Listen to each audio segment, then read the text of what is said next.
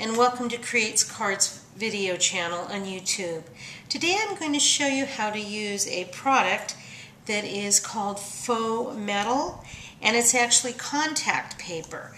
I got it at our local Lowe's. It ran about $7 for the roll. It's 20 inches wide by 4 feet long. When you go to use it, it's very, very curly, as you can see. So what you're going to actually do is take a piece of regular cardstock, cut it whatever size you want. This just actually peels off. You could just take your fingernail and you peel it. This is a protective backing. Go over with it, smooth it out on the cardstock, and then as you can see it completely flattens it. So then you can use it for, you can actually use it then in your Big Shot. And this is the card we're going to do next week in our card class here. So what I'm going to show you how to do is this top note die with the embossing. Okay. We're going to use our Big Shot, my favorite machine. You take one of the cutting pads, you take the top note die, set it down. We're making what's called a sandwich. Then take your faux metal, put it upside down. Oh, I should tell you too, this product, the faux metal, is made by Duck.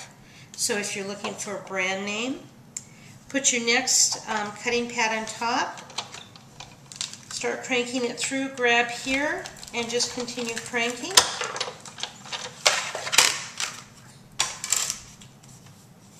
As you can see, comes right apart. Next, what we're going to do is we're going to put it through the embossing folder. And with doing that, we need the multi-purpose platform. Okay, we're going to open it up to tab 1. Push this through, put down one of our cutting pads. One thing I wanted to show you with the cutting pads too, as you can see, mine are very worn. It just shows they've been used. Until they actually crack, there is no need to replace them. Okay. With the embossing folder, if you feel it, you'll feel that there's a part that goes down and then a part that sticks out. So you want the metal part to go over where it's going down. Line it up where you want it. And then you're going to close the lid on it. Then you're going to set it down. And this one, because it's embossing down, I'm going to put this so the metal side's down.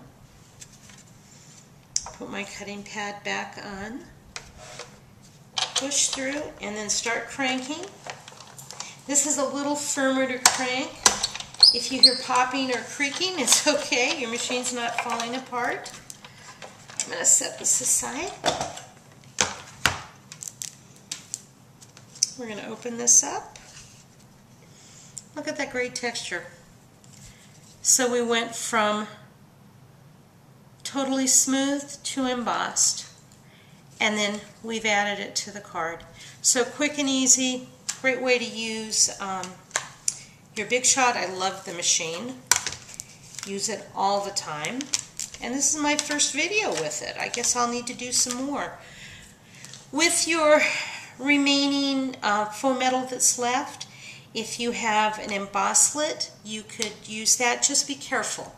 This is thicker than regular cardstock, and it's definitely not meant to be used with your paper punches.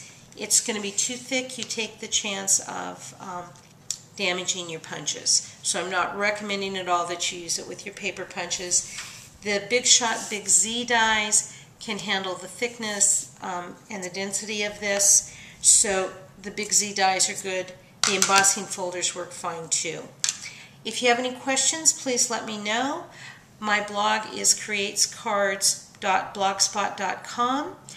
Feel free to leave any questions or comments here or on my blog.